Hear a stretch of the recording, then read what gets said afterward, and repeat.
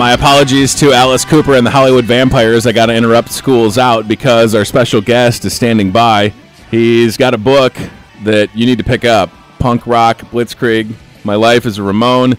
Ladies and gentlemen, please welcome Marky Ramone to the show. How you doing, sir? Good morning. How are you? Okay. I'm fantastic. I appreciate you taking the time. I was privileged, Marky, to have you on my show kind of around this time last year, and I got I got the email saying that you were doing more interviews, and of course I had to say yes. I mean, it was. Oh, thank you. You know, it was a pleasure talking to you then, and here we go again. So the book's been out for a little while, Marky, and it seems like everybody's loving it, right? For about a year, it's amazing that I got to this point where you sell the hardcover.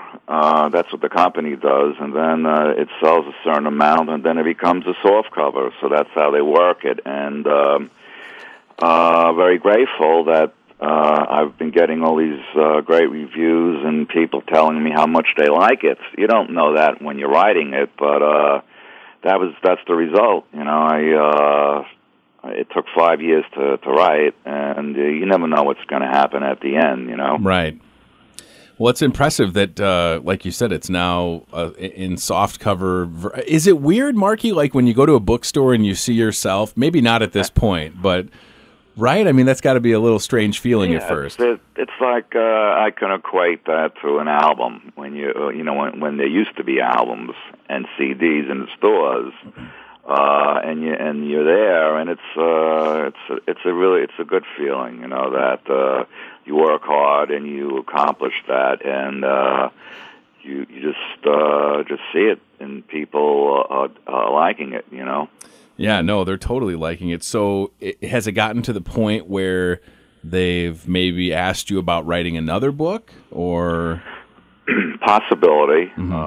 Well, it's also in Kindle edition. Mm-hmm. So when you see a book doing well like that, you say, oh, maybe I'll write another book. What, though?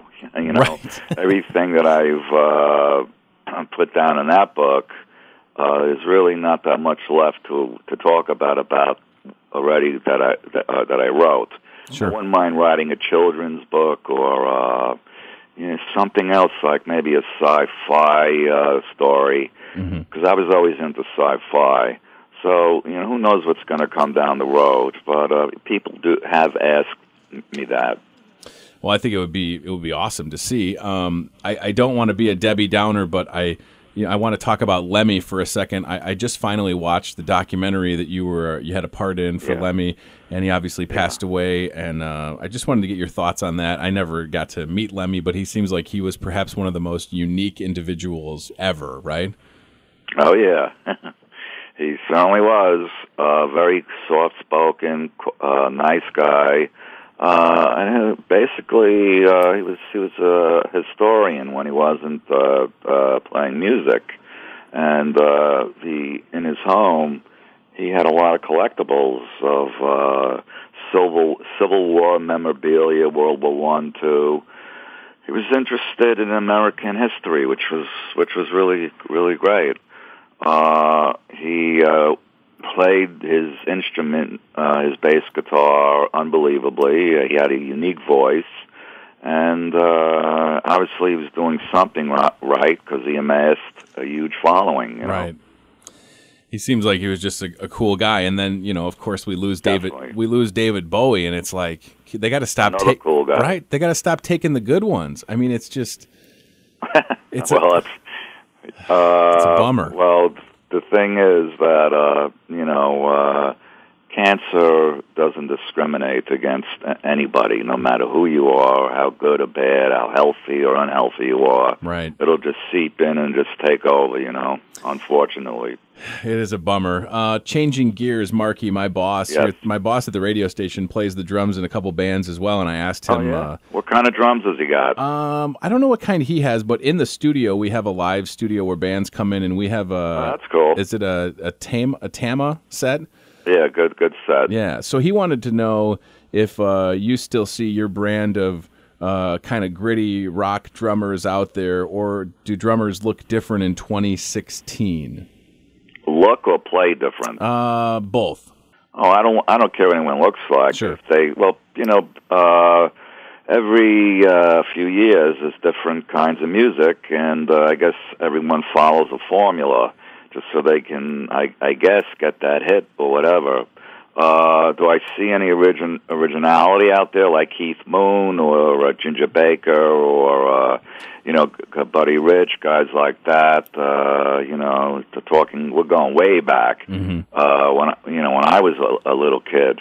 I see a lot of drummers who are really good, but to me they play the same drum fills and the same beats, which is something they probably are programmed because they're hearing things that maybe they feel that's the foundation I'll keep in the song mm-hmm. because I heard something that's a hit. Sure. So they will go along with that formula. And I'm sure there's a lot of great drummers out there who've been influenced maybe by the technicians like Neil Peart and guys like that, So what would be your approach personally then, Marky? I mean, obviously you've been doing it for a while, but do you have anything that you do differently or that you would pass on to people that are drumming or interested in getting into it? Oh, listen to everything: jazz, blues, rock, punk rock, metal.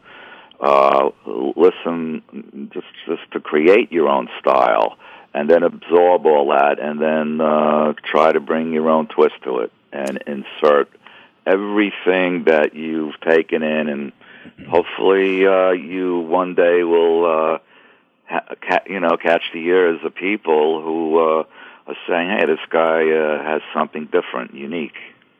Marky, what's your, and this might be, you probably get asked this a lot, but what was your favorite Ramones song to play on? Is it hard to pick one? Oh, well, I would say two of them were Sedated, Rock and Roll High School.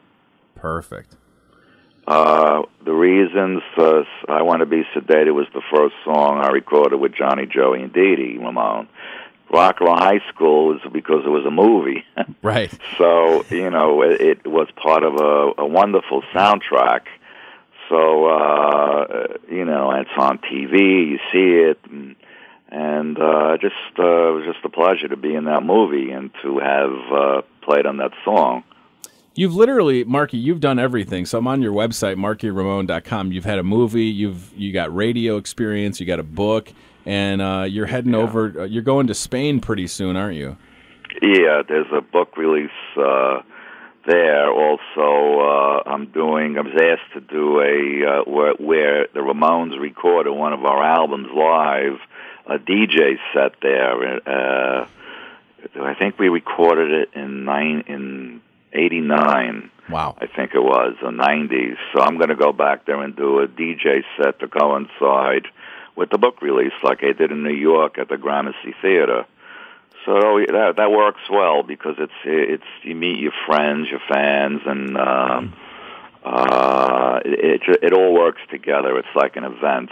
Yeah, no, absolutely. It's fun. I love it. I mean, you're incredibly busy, and you're getting to do what you love, and your fans get to see you worldwide. I mean, I don't know. It just seems like everything's going so well for you, buddy. I'm very happy for you. Oh, thank you very much. Appreciate that. So we want everybody to pick up the book, Marky Ramone, Punk Rock Blitzkrieg, My Life As A Ramone. The story's in there. I'm not going to give anything away. Thank you. Unbelievable. I'm glad that you were able to put these to paper, and I'm sure that some had to be omitted, but maybe that's where the second book comes in, right?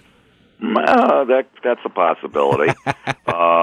I was thinking of maybe writing another book, not necessarily about the music business, but maybe a sci-fi adventure, or maybe even a children's book. I think you could totally do it, and when it happens, you always are welcome on my show, Marky, because I really enjoy talking to you. And you too. And the book is great, and now you can get it in the softback, hardback, whatever you want. And if you're in Spain and you're listening right now, Marky's coming for you. Okay. All right, buddy. Have a great day, okay? You too. We'll talk to you soon. Marky Ramone, take care, pal. See you later. Bye.